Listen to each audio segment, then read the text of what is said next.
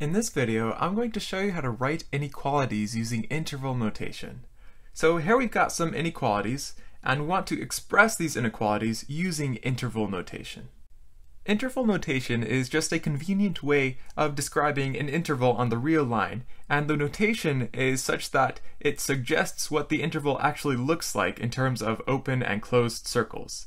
But we'll get into the details through some examples. So the first inequality that we'll look at is x is greater than or equal to 1 and less than or equal to 3. And that's just this segment on the real line, closed circles at 1 and at 3 because x can be equal to 1 and can be equal to 3. So how we write this in interval notation is that we start out by writing down the endpoints of the segment. The left endpoint is 1, so let's write down 1, and then comma, the right endpoint is 3, so comma 3. Okay. And now we represent the closed circles by brackets in interval notation. So we put a bracket on the 1 and a bracket on the 3. Great, so now we've got an interval that represents this segment here. But the original inequality also said that x is greater than or equal to 1 and less than or equal to 3. So the original inequality was saying that x is in this segment, and right now the interval is just a statement of this segment. It doesn't say anything about x. So how should we say that x is inside of this interval? The way we do this is we think of the interval as a set. A set is just a collection of objects. And so we'll say that x is an element of the set, meaning x is one of the objects in the set. The way we write that down is we say x is an element, that E symbol here, x is an element of this set here. Now, this notation might be a bit unfamiliar, so let's provide a few concrete examples. So first of all, 2 is an element of that interval, 1 to 3. It's an element of that set of numbers that's greater than or equal to 1 and less than or equal to 3. 2 is in that set. Likewise, 1.5 is also in that set, because 1.5 is between 1 and 3. Square root 2 even. They don't all have to be rational numbers or nice numbers. It can be an irrational number like square root 2, and square root 2 is between 1 and 3, so it is in that set, that interval. And okay, let's do an example that's not in that set. How about 3.1?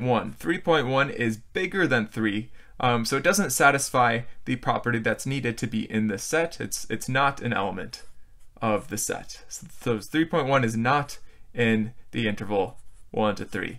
And so you'll notice I've been talking about this as an interval and a set, and we'll use the phrase set and interval interchangeably throughout the video. So when we say set, you can think of this as simply an interval. Actually, a set is a more general mathematical construct, which you'll learn more about as you advance. But for now, just think of it as an interval.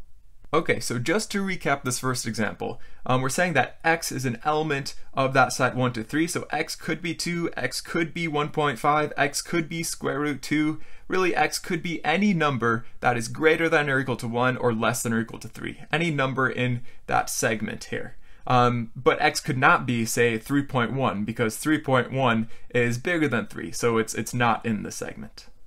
Okay, so now that we understand the idea of x being an element of the interval, let's go ahead and continue with the rest of the examples. So x is greater than 1 and less than 3. Strictly greater than, strictly less than. So open circles. X cannot be equal to 1, cannot be equal to 3, but it's everything in between. So how to write this in interval notation? It's going to be similar to last time. So we're going to have the endpoints 1 and 3 still. But now, since we have open circles, since we have strict greater than, strict less than, we're going to use parentheses instead of brackets. So brackets matches with closed circle, parentheses matches with open circle. And again, to say that x is in this interval here, to say that x is in that segment that goes from 1 to 3 but does not touch 1 and 3, then we'll just say x is an element of that interval. Great, so that's just the interval notation for that inequality. And moving on to the next one here. In this inequality, we have some mixed notation. We've got a greater than or equal to, and we've also got a strictly less than. So this is a segment with the endpoint at 1 is a closed circle, and the endpoint at 3 is an open circle. So again, we're going to just write our endpoints, 1 and 3. and we'll match up bracket goes with closed circle and parenthesis goes with open circle. So closed circle on 1, so we put a bracket there, and open circle on 3, so that gets a parenthesis. And again, to say that x is in this interval, we just write x is an element of that interval. Now the next one is pretty similar. Now we just have 1 is an open circle now and 3 is the closed circle, so just kind of switched up from last time. So again, endpoints are 1 and 3. This time 1 is open circle, so that goes with parenthesis, so parenthesis on 1, and 3 is closed circle, so that gets a bracket. Bracket on 3 because 3 is a closed circle. And to say that x is in this interval, we just say x is an element of that interval. And there we have it, we're done. The next example is pretty similar to the previous one, except now we're going in the reverse direction. We want to convert the intervals to inequality notation and sketch them on the number line. So now we're starting with intervals and we want to get the inequality and sketch it on the number line. So first of all, x is in the interval from 2 to 5 with brackets on them. So let's, why don't we start by sketching this on the number line. So brackets are like closed circles. So closed circle around 2, and then also a closed circle around 5. And we want everything in between. So let's shade in between here. Okay, so now to write the inequality for this, we have x in the middle, and x has to be greater than or equal to the left endpoint, and less than or equal to the right endpoint.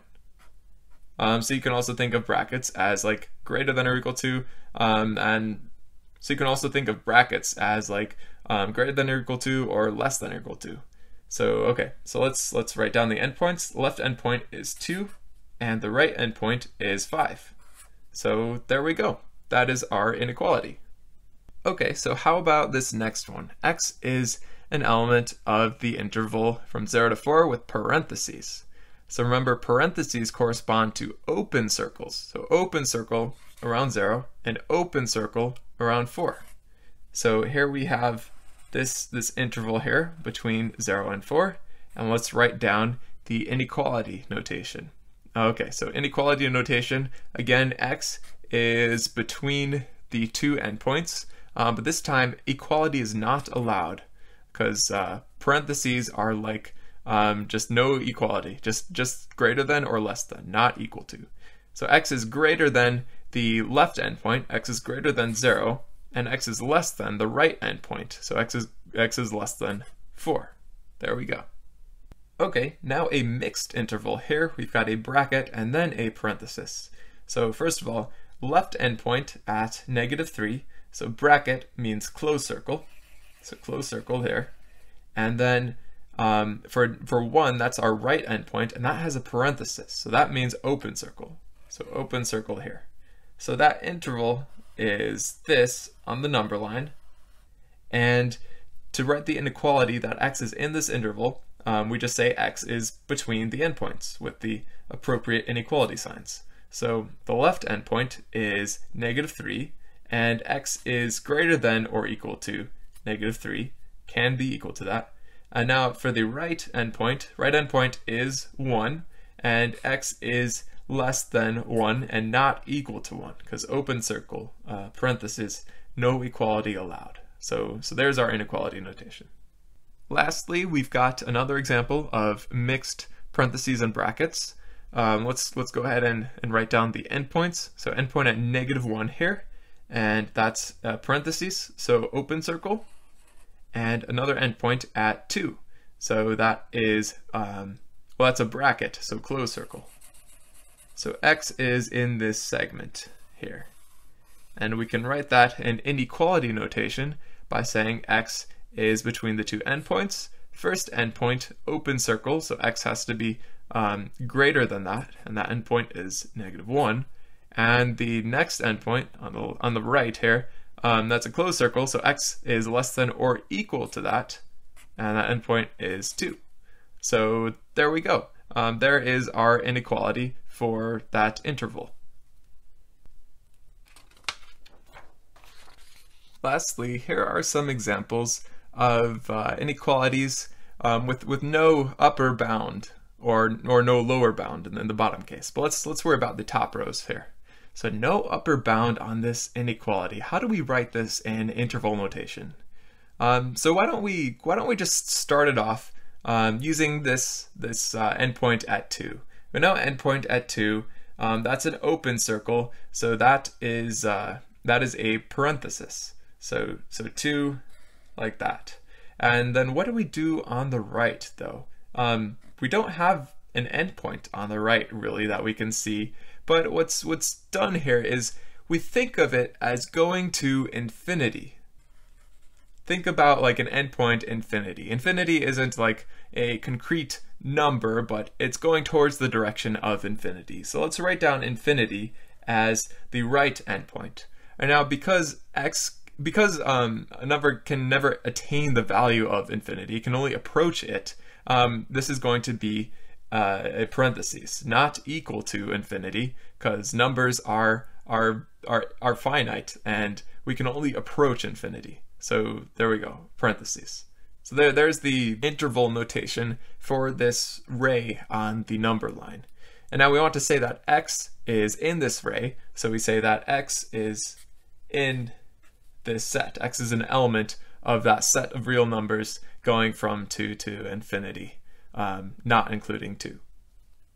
Okay, next example, x is greater than or equal to 2, and that's a really similar idea. So we're starting out with our endpoint 2 again, and this time we have a closed circle, because greater than or equal to is allowed. So now the equal to pairs with a bracket. Brackets represent closed circles.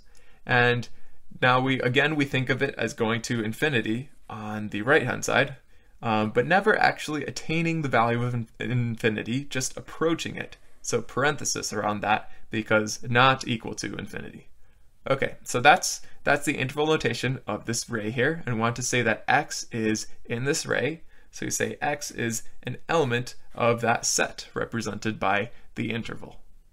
Now, how about the inequality x is less than 3?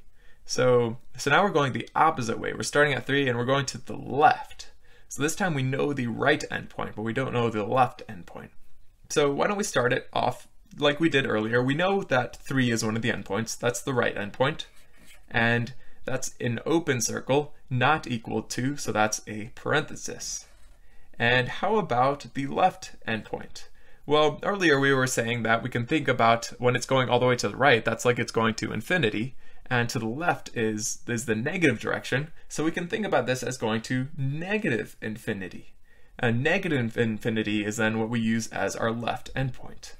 But again, because x is just a number and numbers are finite, they can only approach infinity, we're going to put a parenthesis there, because not equal to infinity, just approaching infinity. Okay, so there's the interval notation of that ray there, and we want to say that x is in that ray, so x is an element of that set represented by the interval notation. Okay, so last example is x is less than or equal to 30, and again that's pretty similar to the previous one, and we had a similar situation here. All that changes really is now there is a bracket around the 3. So 3 is the right endpoint. It's got a bracket because there is a closed circle. There is equality allowed, and the left endpoint we think of as negative infinity, like before. So left endpoint is negative infinity, and again we can't attain negative infinity, only approach it. So we get a parenthesis because not equal to negative infinity. Okay, now this is the interval notation for that ray, and to say that x is in that ray, we want to say that x is an element of that set represented by the interval. So now that we know how to convert between inequalities and intervals, in the future we will learn about some operations with intervals, such as union and intersection.